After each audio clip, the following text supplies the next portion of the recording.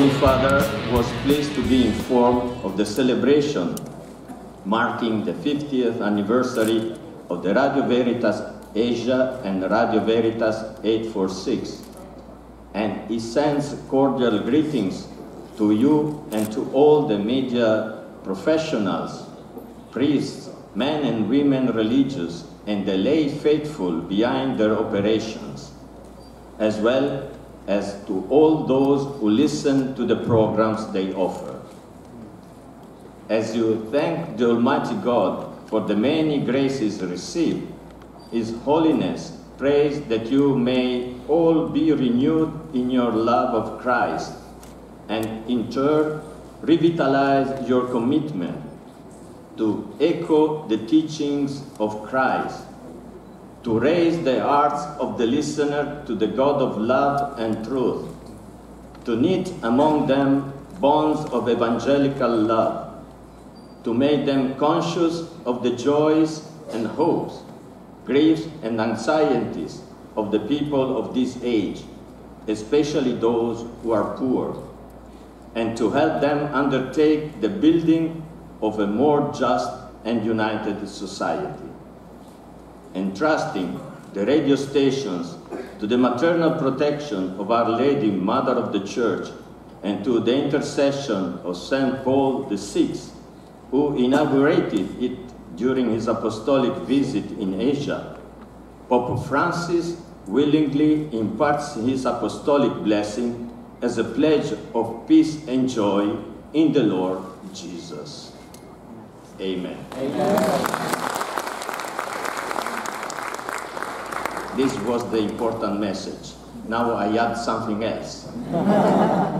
Since the Pope wasn't able to be here, but he sent this message, I thought that it will be good also that you receive an image of the Pope, so you can receive that after Mass. But on the other side, there is a prayer, not just to look at the Pope, but to pray for him and for his mission. And just three simple thoughts about this Golden Jubilee. The first, this initiative was successful because it was well grounded. And the goal, as we heard, was to spread the good news, the truth. The church is missionary, or it doesn't exist. This initiative was under the sign of the mission to spread with creativity, with the new means, but always to spread the gospel. Second, how? What is the method?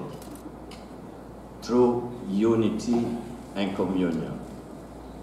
We have seen in the history, it was just a single initiative. There was a communion of effort, of thinking, of doing, of helping, from the East, from the West, Catholic. Anytime we build in communion, there will be good result according to the gospel. Anytime we are not able to work together, there are not good results. And we cannot celebrate the Eucharist if we are not united.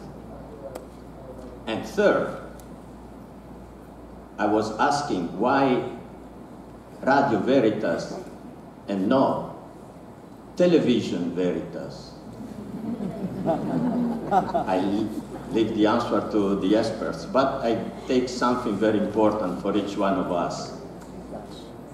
If Jesus is the Word of God, we have to listen to Him.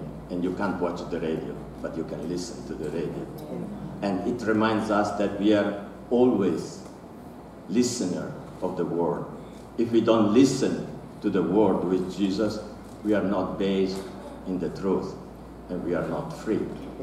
So, in this Golden Jubilee, always remember and build on the spirit of mission, on the method of unity, and always listening to the voice of God that speak in Jesus, in the scriptures, but also with whatever is our life today. Thank you very much, and God bless you. And now I invite all the bishops here to give the apostolic blessing together, so that, yes? Yes, yes. There are plenty of things. But at the end we arrive at the blessing. That will be the final point. So, this blessing for the next 50, 100 and more years of activity